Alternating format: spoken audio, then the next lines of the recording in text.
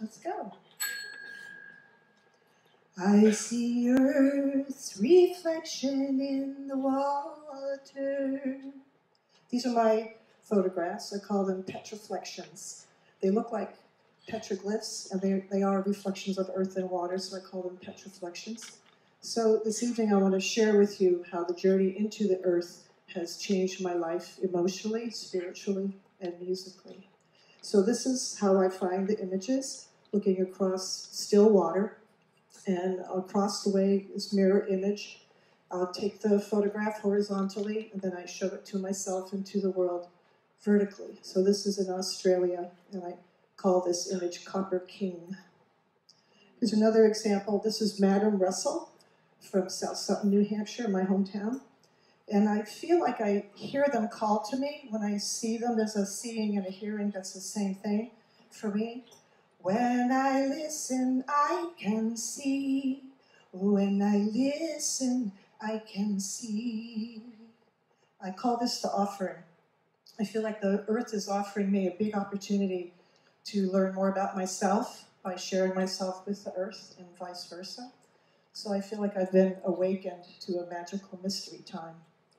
Awakening, awakening. So I woke up one morning and began to build Petroflections Live. This is where I took my time to make the masks and costumes to match the images and reflection. And with dancing, my songwriting was soaring, and the drumming. And together we're on stage with no separation, no separation. This is my first selfie, self-portrait. And I felt like my head was exploding. Whoop! Whoop! So try that with me. Would you do that? Whoop! Whoop! We all have passions when we feel like our brain is going nuts. So I was so mystified by what I was learning and seeing by these petroflections. I have over 2,000 of them. One thing I awakened to very deeply was the realization that the earth was showing me neighbors in my own backyard that were from other cultures. You know, what a great way to meet neighbors from afar when the earth just presents them. We don't have to travel to Africa or somewhere else. They're everywhere. The earth does not discriminate. On the left is a Tibetan temple, or temple hat from Tibet. On the other side is a samurai warrior. We all share the same sky. We all share the same sky. That is why you and I are one with everything. That is why we sing. That is why we sing. This is an image I call Cocoon. Seems all tight. And he's a flute player from Egypt, or maybe Lebanon. The colors are so brilliant. I delight in showing these images to children because they see it. They see it's a neighbor that they're not familiar with. Hearts everywhere, images. This is vibrant heart and rooted heart. I open my heart to see what's inside. I see love in my heart. I see love in my heart. So the journey's become more and more all about love.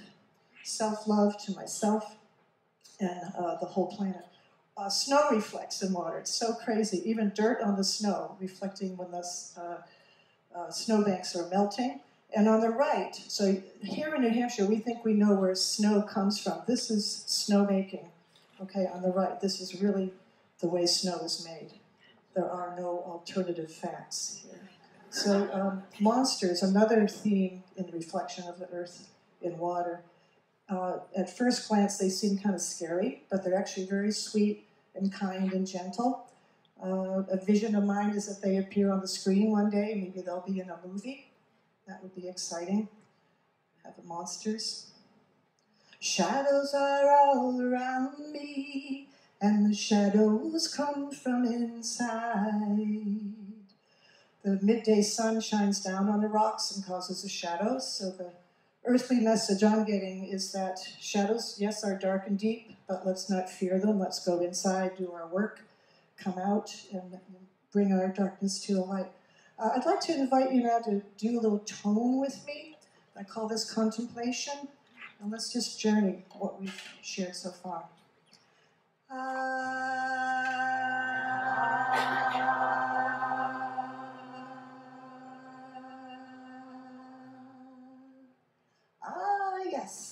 four-footed. So many animals are out there. Meow. So cats, there's dogs, there's llamas, there's chickens, frogs, lizards, snakes. I have found so many incredible animals. Children just delight in this so much. I love this world. I find like the earth itself is a masterful artist. Like, man just can't make up this stuff. So when colors appear brightly like this, with the eyes within the jewel, I feel like my resonance wants to kind of dance. So I go, I am I, he, hey, I am I, it's for he, my. The earth is very emotional. I see a lot of emotion in these two images. Sadness, humbleness, fear, a lot of timidness and shyness. Let's be silent for a moment and know that we all embody these emotions.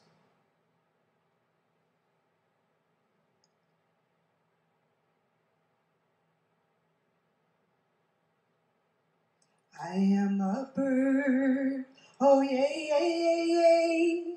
The wings of time, they follow me. Wonderful bluebird, spirit bird.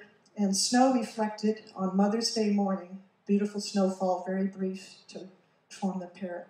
This is a more recent selfie of myself, self-portrait. I feel like I've become more and more like the earth, which I'm loving. I feel like my arms are strong like the branches of a tree. I feel like my heart has opened, and I continue to open my heart through investigating these reflections from the earth.